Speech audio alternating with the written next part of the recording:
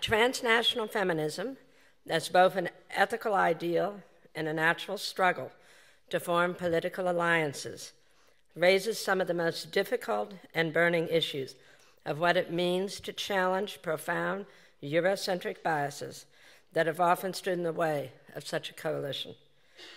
In this talk, I will attempt to address how and why such a transnational alliance actually demands of us that we open ourselves to rethinking some of our most cherished feminist ideas, such as freedom and equality, without, of course, giving up on those ideals. That is, in a profound sense, the challenge of how we rethink the feminist project without in any way conceding anything to the horrific oppression women suffer under global apartheid. The complexities of this challenge have led me to rethink what I long ago called ethical feminism, and indeed to deepen my understanding of ethical feminism through an engagement with the works of Judith Butler and Gayatri Spivak. Sometimes when the issues are so big, they can best be examined by looking at a specific case. The ethic of uBuntu, as we will see, raises questions about some Anglo-American assumptions about freedom and equality, specifically freedom and obligation.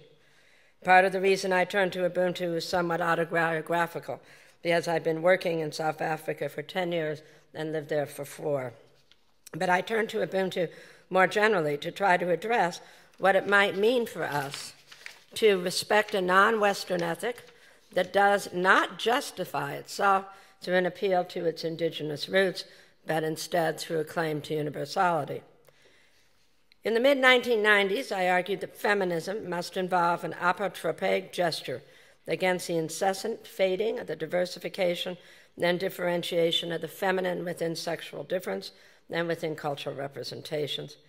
This gesture not only operates against simplistic notions of what women supposedly are, but also brings to light how reigning definitions of the feminine undergird notions of civilization and philosophically bloated conceptions of man. Thus, feminism was for me then and is now ethical in 3 sentences. First, it challenges a close connection between morality and conceptions of man, as these are rooted not only in a narrow Eurocentric view of men, but also in a conception of civilization that in its very premises has become both genderized and whitened. Gayatri Spivak has emphasized over and over again how so-called ideals of civilization have been used to prop up notions of a human that not only exclude certain women from the field of meaning and representability, but are also used as justifications for the worst kind of violence. Thus, feminist struggles are not only against the subordination of women, although, of course, feminism must fight against that subordination, but more broadly construed, feminism is both a political and an ethical struggle against hegemonic meanings and institutions that deny the being of anyone as fully human. This expands the reach of feminism to fight alongside all others who are dropped below the bar of humanity by this pumped-up notion of man as a civilized as well as a civilizer. This is the second sense in which feminism is ethical, in that it fights against a process of othering, but drops human beings below the bar of what purportedly constitutes, quote-unquote, our humanity. In the second sense of what I'm now defining as ethical feminism, there's no feminist struggle without the battle against racism, neocolonialism, and continuing forms of imperial domination. We need to remember this integral connection, because even the most sophisticated psychoanalytic justifications for why civilization demands it from full humanity are inseparable from the idea that man, quote-unquote, must reign.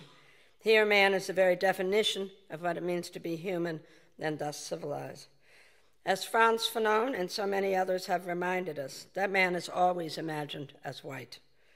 So-called civilization, then, sets up a bar against others who make man what he purportedly stands for, precisely by marking his difference from these others. Thus, feminism is always against this othering, which takes some beyond the reach of humanity and registers them as less than human.